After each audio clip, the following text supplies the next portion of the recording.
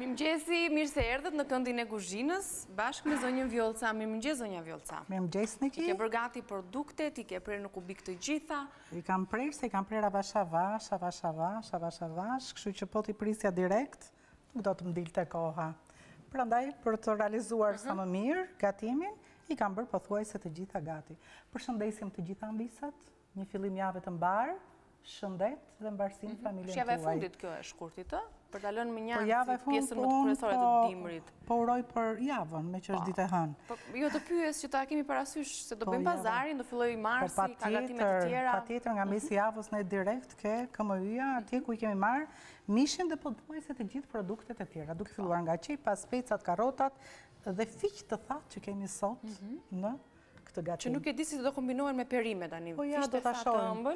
Po, të ëmbël janë shumë të mirë, do të kombinohen për arsye se speci, qepa, karota, hudhrat, kemi piper të zi dhe të kuq, verën dhe salcën, të gjitha këto kanë thartirën e tyre. Që e neutralizojnë, le të themi? Atëhere, do të hedhim dhe kripën dhe fiqët e thatë do të filloni, do të shikoni, do të kombinojmë. Sigurisht nuk do të hedhim shumë, ndoshta nuk do të hedhim të gjitha, po do të hedhim ja 8 copë për porcionin që do të bëjmë ne. Nëse do të kishim diçka më shumë, 10 deri në 12 copë. Atëherë kemi 600 gram mish tull, kemi 3 kokra qep të mëdha, që mund të jenë mbi gjysmë kile, kemi një spec të kuq dhe një spec jeshil, 2 karrota të prera në kubik, speca të prerë në këtë formë, kemi fiq të thatë, thash, ne do të vendosim ja 8 fiq, do t'i ndajmë për gjysmë duke ja u hequr dhe bishtat, kemi 5 stelpi hudhër, kemi këtu gjithedafine dhe trumz, kemi salcë pelargos, që është 100% domate, dhe një gotë verë. Të gjithë këto përbërës do t'i mbulojmë pak me një gotë gjys, qameti 2, të shohim, derisa të barazohet, do t'japim dhe një Me vaj. ujë të nxehtë këto? Patjetër. Dhe ashtu si që janë, basi të marim valë, ne do t'i vendosim në furrë, në tenxhere, duke mbuluar me një letër alumini, ose dhe me kapak, dhe do t'i lëmë aty që ato të zejnë avash, mundësisht kjo zjerje aty mund të kaloj dhe një orë, në temperaturën 200 gradë, por të shohim se si do procedojmë gjatë rrugës.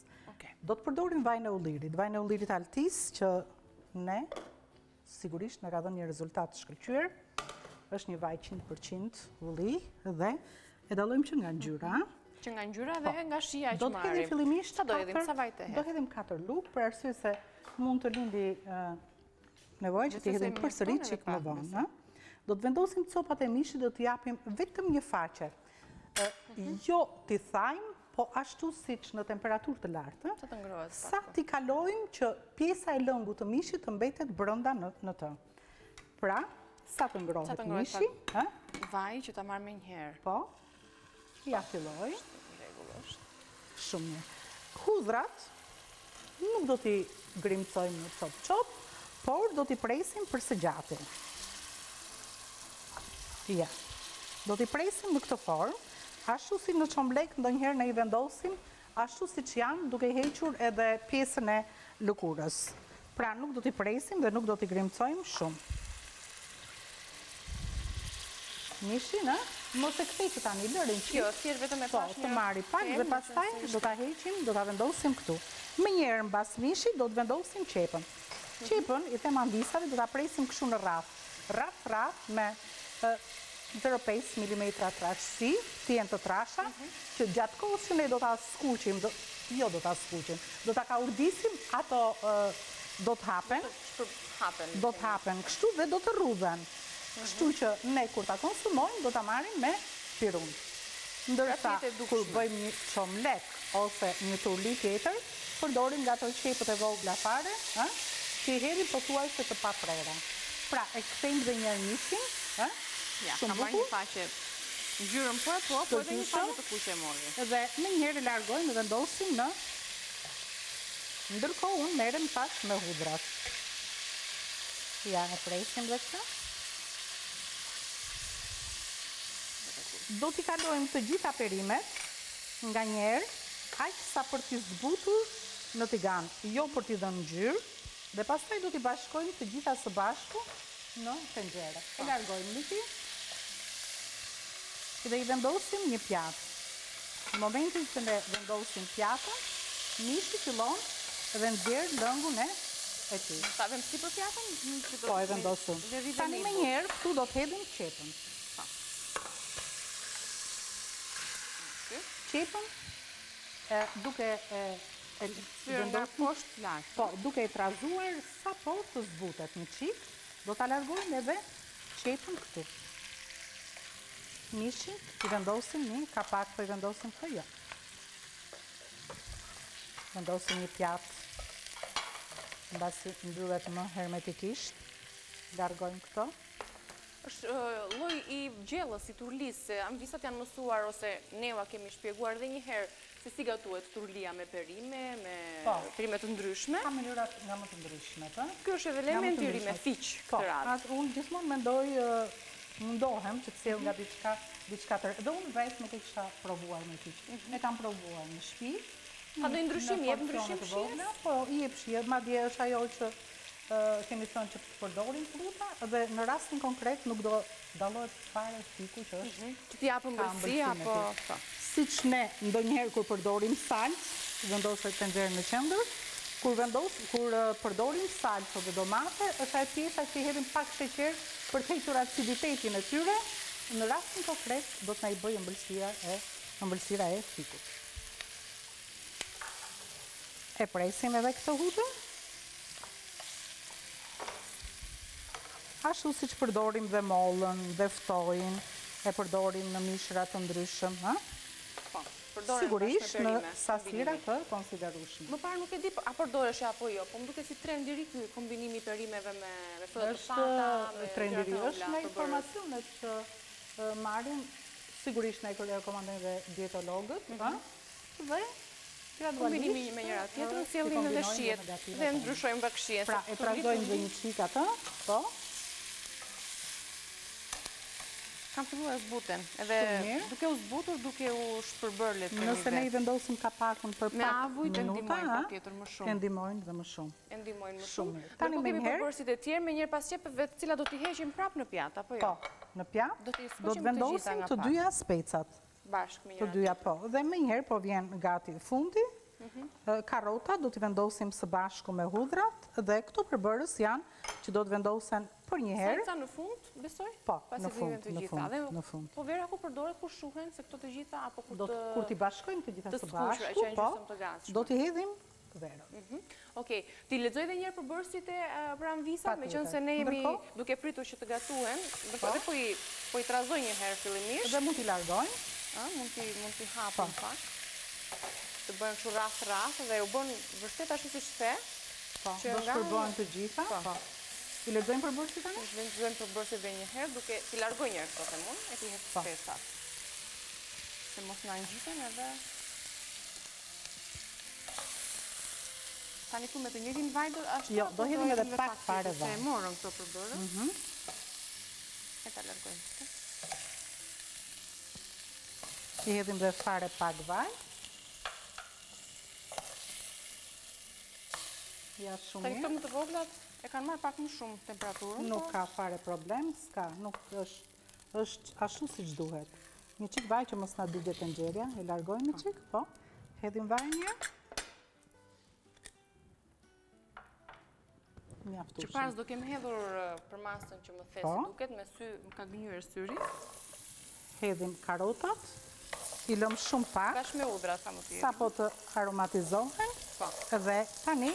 Ndërkohë, derisa karotat marrin temperaturën dhe zbutjen që u duhet, ambisat le të shënojmë përbërësit e kësaj recete, që është turli me qep dhe fiq të thatë. Përbërësit janë 600 gram mish viçi, 2-3 kokra qep, 1 spec jeshil, 1 spec kuq, 2 karota, 5 telpinj hudhër, 5 lugë gjelle vaj ulliri, 10 fiq të thatë, 1 lugë gjelle piper kokër, 4 apo 5 gjethe dafine, 50 ml salcë domate, 1 lugë gjysëm miell, 1 gotë gjysëm verekuqe, ose gjysëm gotë varet se çfarë do të përdoret, trumës. Këto ishin përbërësit e recetës së parë nga zonja Vjosa, të cilën jemi duke përgatitur, kakon e vet, karotat e morën. Shumë mirë, karotat e morën, se janë më të forta. Hedhim dhe 2 specat, i trazojmë një qik niki, të dyja, trazoj pak, të lutem. Pra këtë bëjnë gjysmë të gatshme para se të futen në furrë. Është e mjaftueshme, po.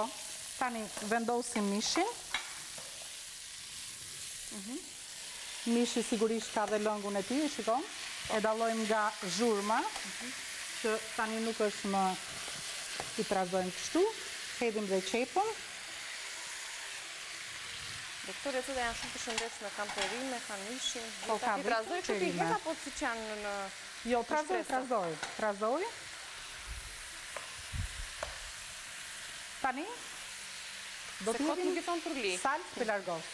Do të hedhim 100 ml ose 2 filxhan kafeje, unë ja hedh me sy, pa frikë, salcë pelargos, e trazojmë, shiko që bëjmë në salcës, i mbarojmë shumë shpejt kutit, dhe nesër, nëse kemi gatime përsëri, hapim kutit tjetër. Pra është mirë që salcën, ti marrim 2-3 kutit, i kemi në frigorifer, që me njëherë, kur fillon kutia të na mbaroj, ne gjellët, po mund të bëjmë pasta të ndryshme. I përgjigjet shumë mirë dhe kostos që kemi ne përgatim. Tani, mbasi të filloj salca të nxehit, të marri temperaturën e duhur, shumë mirë, nuk ka problem. Këtu gjithçka është e lartë. Do ta shuajmë me verë të kuqe. E lëmë që të marri një val, duke e lëmë që të avullohet vera. Sa po vera të filloj të avulloj, ti vendos kapakun tani? Po, vendose kapakun. Do të hedhim jo 2 lugë me maj miell, po 2 lugë të shkundura me miell, që do ta bëj pjesën e lëngshme të këtij gatimi në formën e një salce. Madje e vendosim që tani edhe i vendosim kapakun pa e trazuar. Kështu për shembull kaq? Mbushe, jo, bravo. Mjaft. Hape në gjithë sipërfaqen. Shumë mirë. Edhe një tjetër. Edhe lëm kështu, pa e trazuar, që të marri avull dhe të filloj të zbutet. Mbas një qike, ne do të fillojmë. Ta barazojmë pjesën e lëngshme, do ta trazojmë njerë, pastaj do të hedhim ujë që është i nxehtë. Tani fillojmë, bëjmë gati fiqt. Mirë, përpara se të presim fiqt apo të japim formën e duhur për t'i bashkuar në tenxhere, të ndjekim pak hapësirën publicitare për të falenderuar të gjithë sponsorët tanë dhe pas rikthehemi për të përfunduar recetën e parë. Pavarësisht se turlia do të realizohet me fiq, që ne po i ham tani dhe po i presim gjysëm bashkë me zonjën Vjollca, unë po han. Provojnë fiq, sa të ëmbël janë. Të ëmbël janë, por do ta shohim deri në fund se këtë ëmbëlsi do ta japin dhe tek perimet e tjera apo jo. Mirë, neve jemi rikthyer. Nëse do të hidhnim shumë, sigurisht që dhe mund të na i prishnin atë shijen. Tani do të vendosim gjethet e dafinës, dhe siç e shikoni, mielli është mbi të është zbutur dhe niki shumë lehtë, do ta trazosh. Nëse ta kishim hedhur që në fillim, do ta kishim trazuar, do të kish filluar gatimi gjella të na ciknosej, i themi ne nga anët tona, të na ngjitej. Atëherë, tani i hedhim dhe 2 gjethet e tjera të dafinës, nuk i hodhëm kohë më parë, sa po të rinë më tepër se ç'duhet, fillojnë edhe na i hidhrojnë gjellën, po. Hedhim dhe komplet piperin, të kuq dhe të zi kështu kokër. Po, do të hedhim tani fiqt. Pra në fund fare kemi hedhur. Po. Vetëm kripa na ka mbetur tani. Patjetër, edhe kripën. Do të hedhim tani kripën. Tani kush e luga? Një lugë të shesht me kripë. Kjo është masa. Po. Mjafton. Hedhim dhe kripën, hedhim dhe shumë pak ujë. Me qënë se si duket kanë lëshuar perimet. Po, mjafton kaq. Edhe një qik majën kështu duke e quar deri në fund, ashtu bravo. Që të kaloj mirë edhe lëngu edhe kripa. Dhe do të hedhim trumës. Mirë do t'ishte trumë zenjo, po ne kemi të thatë, basi dhe nuk është ashtu lëre. I vendosim dhe këto gjethet e dafinës me maj, vendosim brenda, shumë bukur. Tani, po thuaj se janë gjysëm gati, ne kemi për të vendosur në furrë. Mos të na prishen, i mbulojmë me letër alumini, E lëm dhe një qikë, kështu si që është këtu. Vëm kapakun. E vendosim dhe kapakun, për dhe kapakut të t'i vendosim një qikë. Të kë pjesa e dorezës? Po. Vendosim dhe qikletër alumini. Dhe kemi parangrohur furrën dhe do t'a lëm të zjej avash, duke i ardhur e nxehta nga të gjitha anët, dhe nga anët dhe nga lart. Ta vendosim në furrë në temperaturën 200 gradë, mund t'a lëm aty dhe një orë. Me këtë temperaturë mund t'a lëm një orë? Nuk ka problem se mund të... Jo, s'është problem, se nuk është në kontakt direkt. Po. Nuk është në kontakt direkt. Sepse është të tenxhere, nuk është tafë që t'jetë një sipërfaqe më e hollë, më e vogël. Mirë, kemi përfunduar turlin. Dhe do t'ju presim sërish të kthehemi në pjesën e dytë, sepse kemi një tjetër recet nga zonja Vjoca për të realizuar në këndin e gatimit. Besoj se e kuptuat se si e realizuam turlin me qep edhe me fish të thatë. Përbërësit i kemi lezuar vetëm pak më parë, për të gjithë ju anvisa që nuk na keni ndjekur. Ja, kjo është menuja me gjithë përbërësit e turlis. Mund të përdoni perimet të ndryshme, kjo ishte receta më fine, le të themi, me element frutin e thatë, si që është fik. Po, duke e reguluar vetëm me 2 speca, një të kuq dhe një jeshil. Kryesisht qepët, hudhrat, këto janë përbërësit kryesor dhe mishi. Ju përshëndesim, ju presim në pjesën tjetër, është momenti lajmeve në News 24, ka publicitet së pari, takojmë në pjesën e dytë. Jemi rikthyer në këndin e Kuzhines në pjesën e dytë të gatimit për ditën e sotme. Ju kujtojmë se në pjesën e parë kemi përgatitur turlin me qep edhe me fish të thatë, ndërkohë zonja Vjoca na mëson një tjetër recet për anvisat tona. Po, këtu unë kam shkrirë pak gjalp vitam, do vazhdoj dhe pak fare të shkri, sigurisht gjalpi do të mbetet në tigan, nuk është se do të konsumojmë të gjithë. Sepse do të na shërbej për një recet shumë interesante. Nuk mund ta quajmë ëmbëlsirë, po pse jo, shërben për të ëmbëlsuar, mbasi ne të ham një drek. Gatimin e parë, që gatuam turli me speca, qep dhe fiq të thatë, vazhdojmë ta kemi përsëri në furrë, ajo ka filluar të shterohet, të zbuten të gjitha perimet, dhe të shohim. Dy tjetë shumë i shishëm, besoj.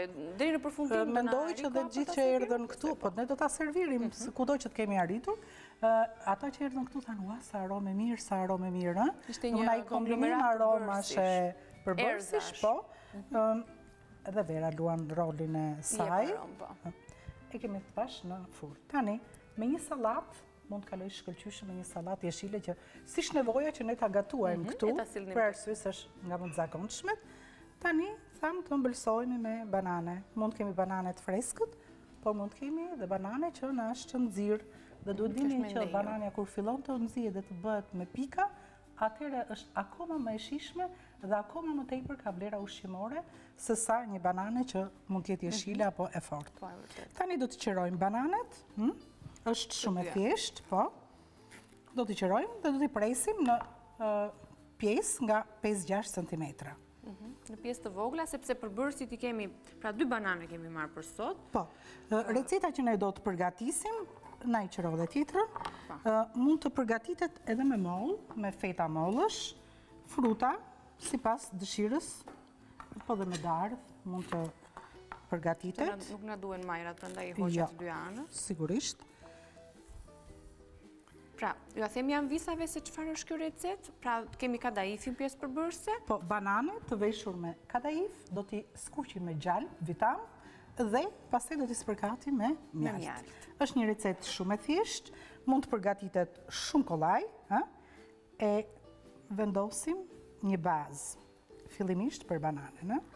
Një kemë mund të hash këta. Presim bananet. Vetëm një pjesë sap të bazohet diku, të jetë një pjesë shtres mbështetëse, le të themi. Ne do ta rrotullojmë. Nuk është se na duhet kjo pjesë. Jo, ajo nuk duhet. Këtu kemi pak vaj, sepse zonja Vjoca më tha që... Po, do lyejmë dorën me pak vaj. Këtu. Dhe do të marrim, ja, kaq. KADAIF. E vendosim këtu në dorë. Shumë mirë. Se po mëson edhe mua ndërkohë. Ja, tani vendosim bananën.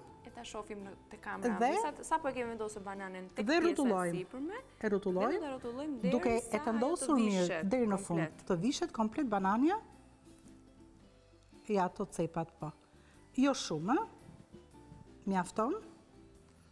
Dhe e presim tani këtu. Edhe mund mos ta presim, rrotulloj.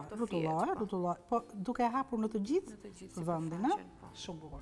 Ndërkohë, vendosim gjalpin, unë e shkriva pak më parë, e vendosim këtu.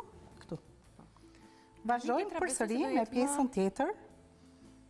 Po është rëndësishme të lyen duart po. vaj, sepse nuk do të vendosim shumë kadaif, një çik më shumë. Liki. I hapim kështu kaq. Opa. Tani, jo këtu në mesë, palosja tjetë këtu. I hapim, vendosim këtu në dorë, ja, vendosim dhe bananen, dhe duke e tërhequr, ja. Kjo e dyta u bë më e mirë, ja. Që po marr ashtu si... Ja, shikon? Vendosim kështu. Fije të gjatë, ashtu dhe. Palosjen, aty. E hap komplet, nuk i lashu si shuk. E vendos në pëllëmbën e dorës. Shkëlqyshëm. Edhe këto duhet jenë këtu të hapura. Dhe vazhdo deri në fund. Ndërkohë, këtu kemi vendosur gjalpin që të shkri. Gjalpi përsëri mbetet në tigan, nuk është se nëse do të hedhim 50 gram, 100 gram, 2-3 lugë, përsëri gjalpin e kemi. Tu sa ta presim në vetëm një pjesë shumë pak, po. Pjertas. Po, pjertas. Përsëri 3 copë dhe i vendosim, i skuqim.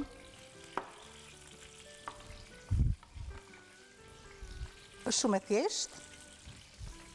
Në një ditë që ne ndoshta dhe na kanë ardhur njerëz, mund t'i kënaqin, po pse jo dhe familjarët tanë, dhe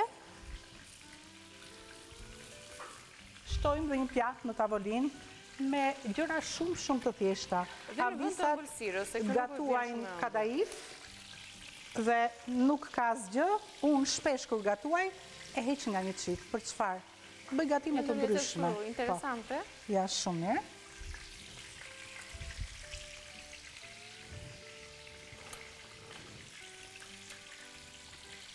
Tani, duhet të marrin një çik ngjyrë, do t'i lëmë deri sa të marrin çik ngjyrë të zverdhen, do t'i vendosim në një pjatë ku do të shtrojmë letër kuzhine, t'i largojmë përsëri yndyrën e tepërt dhe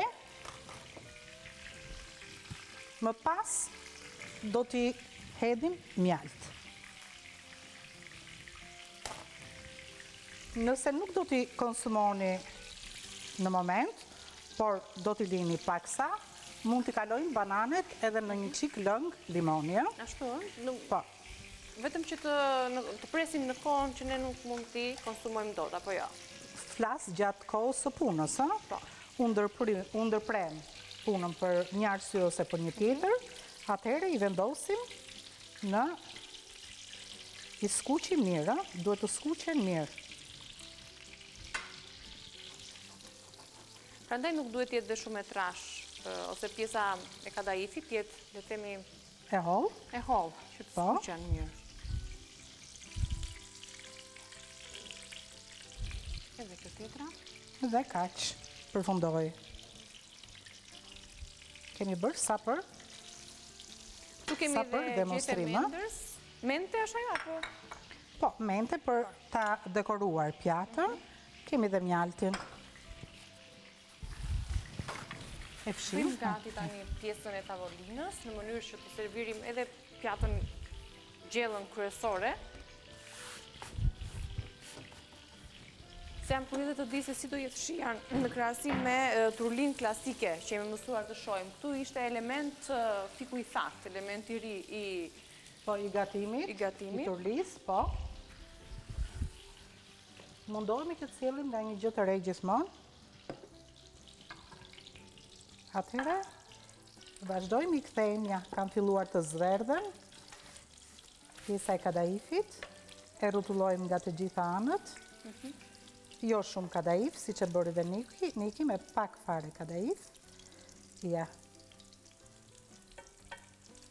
Nga brenda banane ari ashtu si ç'është donjë vetë apo mund të Ashturi. Shiko, zbutet pak zakonisht nga edhe temperatura. për t'i skuqur bananet me gjalp, jam shumë të shishme dhe pa Kemi bërë i një lyer recetë fare. me banane, që karamelizoheshe pjesa, Po, e shuani me lëng portokalli, Po, është e vërtetë. banane të skuqur me lëng portokalli dhe me gjalp vitam, shumë e shishme ishte dhe ajo recetë me banane, sot është një recetë tjetër me kadaif, banane me kadaif. Ndonjëra nga ju që për një arsye ose për një tjetër nuk ka një kuti gjalp vitam në shtëpi, mund t'i skuqi dhe me vaj për skuqje, me vaj nisri, e nxehim, tak, i skuqim, dhe pastaj kur t'hedhim mjaltin dhe mendersën, ajo nuk fare nuk do dallohet. Nuk dallohet. Ose në njëri që nuk mund ta konsumoj dot gjalpin. Por e mira është që të skuqen me gjalp. Niki rrotullojmë edhe një çik, Edhe pak të marrin të gjitha që të marrin një ngjyrën e ngjyrë të kuqe. verdhë, po. Ndërkohë, ju e keni parë dhe në ekran shpeshherë recetën dhe përbërësit, sepse ishin shumë pak përbërës, dhe receta ishte shumë e thjeshtë, për të gjitha anvisat, është një recetë që të nderon. Anvisat e din që në emisionin tonë bëhen vetëm receta të thjeshta dhe të shpejta. Që nderohemi. Po, jo se s'dim receta që mund të rrim 1 orë, 2 orë për t'i gatuar, por për t'i ardhur në ndihmë sa më shumë anvisave që dhe ato që rinë në shtëpi, jo vetëm ato që punojnë, mos rinë gjatë të harxojnë gjithë kohën për një përbërës nuk e realizojnë dot. duke mbetur tek stufa, duke gatuar, por të harxojnë kohën e tyre në mënyrën dhe dëshirën që kanë. Me 250 gram kadaif, 2 banane, 100 gram mjalt, 50 gram gjalp dhe mendërs për zbukurim, mund të realizohet kjo recetë shumë e shishme. Këto janë gramaturat që ne po përdorim sot, por nëse ju keni 200 gram kadaif, apo 300 gram kadaif, apo më shumë, apo më pak, njësoj është, mjafton ta llogarisni, le të themi, për të gjitha pjesët copzat e bananes. Ato t'i lëm të kullojnë pak, ndërkohë Po, i kthejmë dhe këto të nxjerr tjerat. drasën në mënyrë që të nxjerrim edhe tenxhere me turli. Sapo t'i spërkasim me mjalt.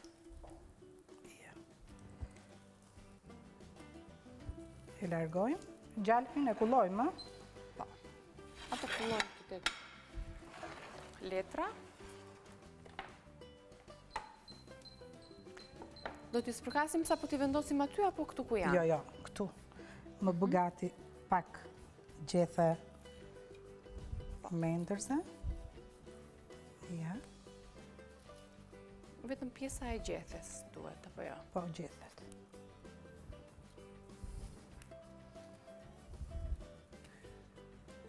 Dhe kjo vjen njerë shumë të mirë, do ta ndryshoj edhe komplet aromën e copzave. Këto janë. E shikon sa shpejt u gatuan? Shumë pak minuta, ja një ëmbëlsirë e thjeshtë që nëse duam që të Përsëri kemi diçka tonën, ëmbëlsirë me ju ta bëjmë. fruta. Ne nuk heqim dorë nga frutat, mbasi na bën shumë mirë për shëndetin. Dihet më tani? Këto t'ja vendosim kështu sipër? Po. Ja.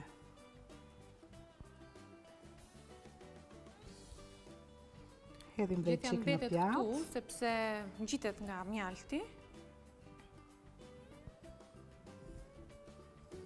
Dhe mjalti është këtu, sipas dëshirës, mund të konsumoni, Sipas ta sa të bërë dëshironi. Kjo është pjata, shumë e këndshme duket edhe për anvisat në ekran, ndërkohë bie zilja e gjellës që kemi vendosur, sepse ka përfunduar, Largojmë. si duket aq është minutazhi që ne kemi caktuar.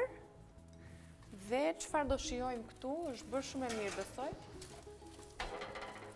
Është mpiksur, edhe ai mielli që kemi hedhur gjatë gatimit, e ka bërë si kremoze lëngun. Si mendon, është gati që ne ta servirim apo ta lëmë edhe pak? Jo, them e servirim, nuk ka problem fare. E Duket servirim, edhe në të lutem një në pjatë të ekran? thellë, do m'japësh Niki.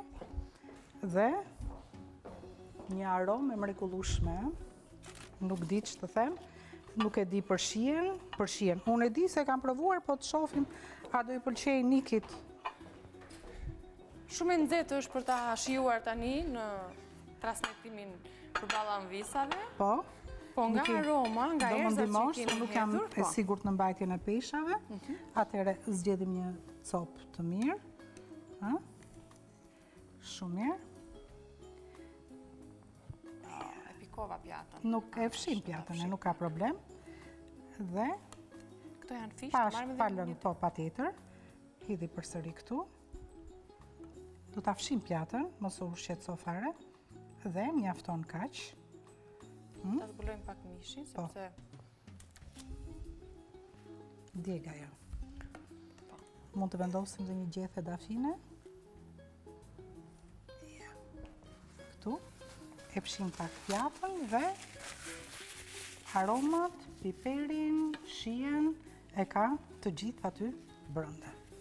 Dhe të lumshin duart, ty zonja Vjollca në rast parë që na i sjell këto receta të thjeshta.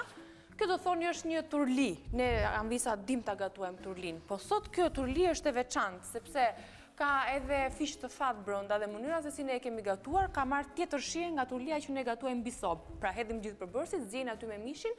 Kjo është turlia që e përdorim të gjithë në shtëpi tona. Kjo është një mënyrë tjetër e sjell sot. Turli gjysmë në sobë, gjysmë në furrë. Dhe jo me shumë përbërës, por vetëm me qep, 2 speca dhe mish dhe fiq të thatë. Po. Ndërsa receta e dytë ju e ndoqët se sapo e gatuam, është një lloj ëmbëlsire KADAIF edhe banane, gjethet e mendër dhe sipër që japin aromën dhe që do të mjaftoshin 10 minuta.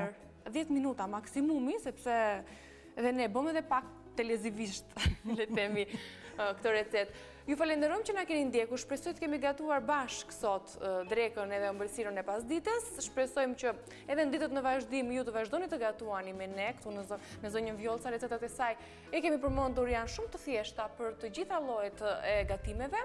Ju i ndiqni këto receta edhe në balkanu.com, aty lexoni në rubrikën gatimi të gjitha recetat të detajuara. Aty ku lexoni më shumë, janë detajet dhe shpjegimi i të gjitha recetave që gatuhen këtu në këndin e Kuzhines. Po jo vetëm, edhe në YouTube mund të na gjeni Këndi Kuzhines Vila 24. Mjafton të klikoni me këtë emër dhe dalin të gjitha videot e gatimit ditë pas dite dhe javë pas jave në Vila 24. Të lumshin duart, shihemi nesër në orën 9 në Kuzhinë. Miru takofshin së bashku në pjesën e tretë dhe të fundit të Vila 24, vetëm pas pak është publicitet i radhës, edicioni informativ i radhës në News 24, shihemi pas pak.